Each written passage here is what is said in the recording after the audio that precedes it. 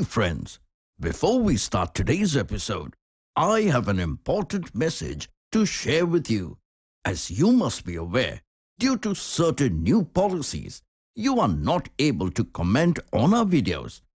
But don't you worry, my friends, you can still share your valuable feedback, comments, views and love at our email ID peekabookidsfeedback@gmail.com. Similarly, you can also visit our Instagram and Facebook page and continue to engage with us. We are looking forward to hearing from you.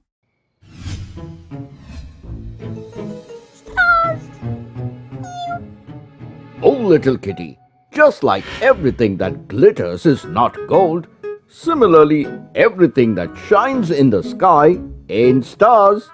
In fact, these small dots you see are chunky space debris. Space debris? Yes, little kitty. Hey friends, it's unfortunate to say that after polluting natural resources like air, water and the soil on Earth, humans have gone beyond the horizons and are even polluting the space, and space debris is one of the results of our negligence. So, in today's episode, let us learn about this vital issue that we have overlooked for years and years and answer a universally challenged question. What is space debris? Zoom in! So, what is space debris? Space debris is the collection of useless man-made and natural objects that are zipping into the Earth's orbit like broken satellites, empty rockets, pieces of metal, meteoroids, comets and many more.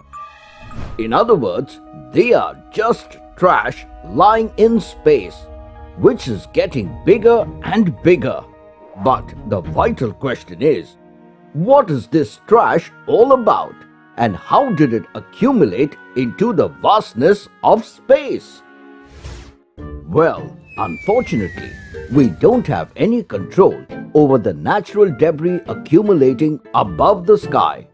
But we do have a certain say over the man-made junk that has been amassing since the first human-made satellite Sputnik 1 escaped Earth's gravitational pull on October 4th, 1957.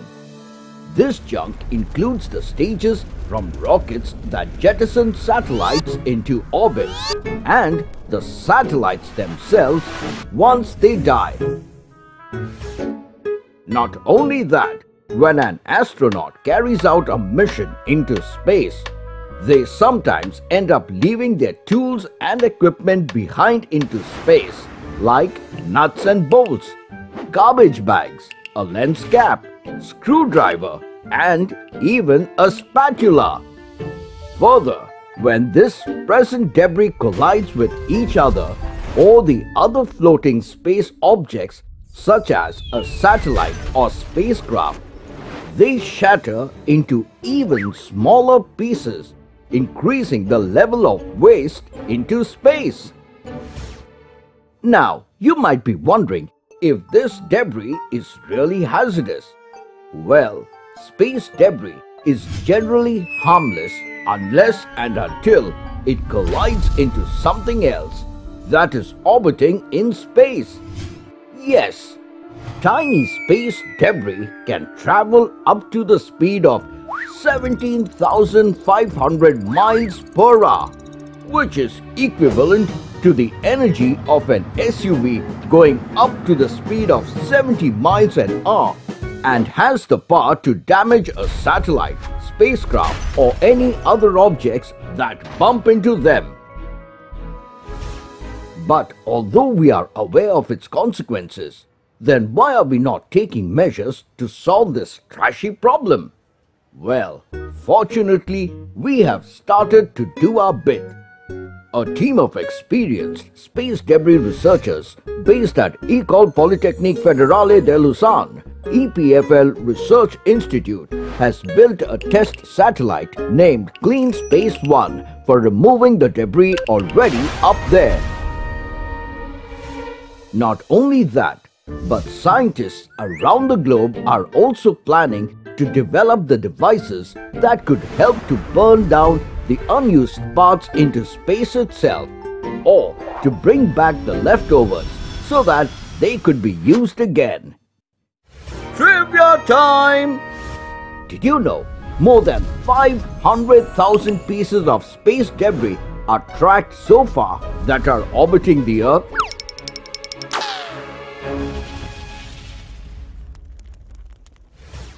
Also, most of the debris burns up upon re-entry. But if it doesn't, don't worry, your chances of getting hit by a falling piece of space waste are 10 million times smaller than the usual odds of being struck by lightning. Well, that's not comforting either way.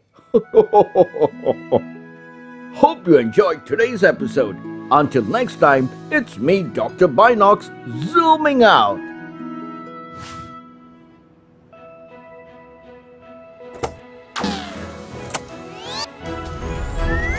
Aw, never mind.